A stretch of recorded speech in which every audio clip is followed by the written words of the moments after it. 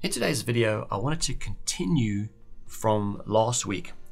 Last week we spoke about how an energy efficient control strategy that technically saves energy on the chiller can result in energy being wasted somewhere else and possibly not having an overall saving. So today's video, sticking with chillers, we're going to talk about how resetting the condenser water temperature set point down increases the efficiency of the chillers, but possibly not increasing the efficiency of the overall system.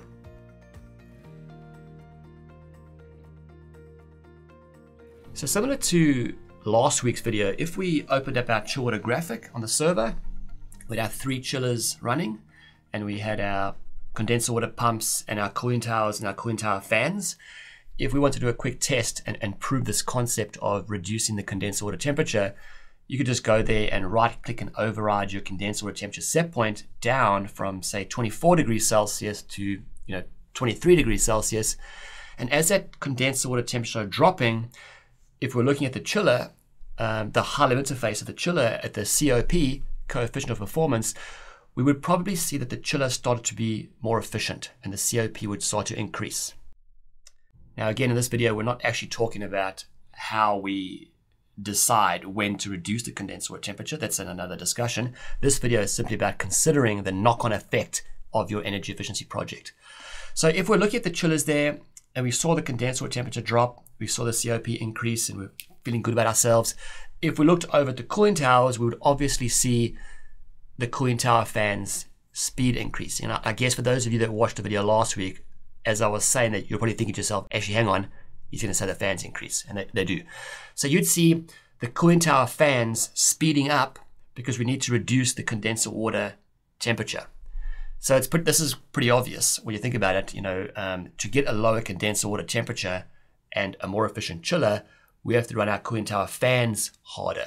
It's not rocket science, but we are generally not considering that. We're not considering at what point, as we're dropping this condenser water temperature, to get that sweet spot where we have this maximum efficiency for this type of building, those type of chillers, those type of cooling towers. A few years ago, probably 5 years ago, I was in a meeting on a big hospital project. We were doing a workshop with the chiller suppliers and the BMS. I was doing the consulting, and the chiller manufacturer said, hey, just run the cooling towers flat out every day, all day. It'll still be worth it. And I was just sitting there and thinking, yeah, that doesn't sound right. Maybe it is right, but I don't think so. Whether it's right or not, we have to lift our game up and through our optimization projects, consider the big picture. So just like last week, if you're going to sell this optimization opportunity to your client, you need to know or understand that you need to check that. So you need to build all virtual meters for the whole system, COP of the whole system, or at least power consumption of the whole system. And through your tuning process over the weeks and months, understanding that for this particular project, at what point is reducing my condenser water temperature going to now start wasting energy? Because of course, if it's pretty hot outside, you could have 6 cooling towers, 6 massive cooling towers, fans running flat out, trying to reject as much heat as possible, because we're trying to drop our condenser water temperature to 18 degrees Celsius, which the chiller data sheet tells us is when the chiller is most efficient. Now, energy efficiency projects are a lot more complicated than comfort control projects. So what we do for the last 20 years, which is comfort control, that's all we care about.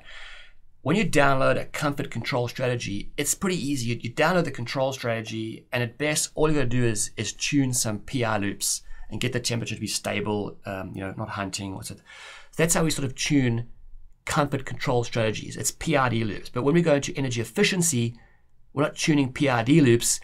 The tuning process is that consideration about how all the systems piece together.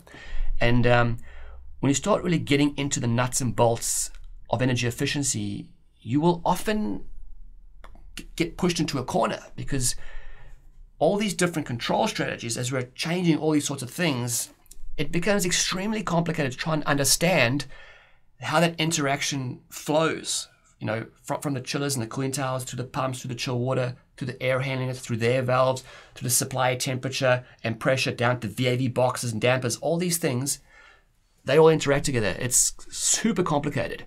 So if you're doing energy efficiency, you got to factor that in. You need to be like, on the ball with this sort of stuff and have a feeling for it.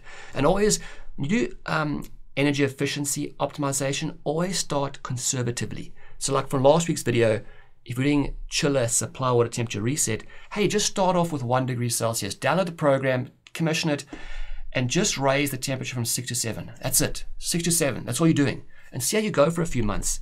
People are often jumping and resetting from 6, 7, 8, 9, 10. I'm not, oh my gosh, 10. Like that's a huge difference. You need to think about that. So just start conservatively. If you're gonna drop your condenser water temperature down, just do a little bit. A little bit this month, a bit more next month, a bit more next month. Set the min-max reset limits where you're resetting between. Of course, the strategy is not about wet bulb temperature plus 3 degrees and all those sorts of things about how do we know when to reset. This is just about thinking of the big picture. So guys, if you got some value from this video, please like and subscribe. Leave me a comment in LinkedIn or YouTube, wherever you like.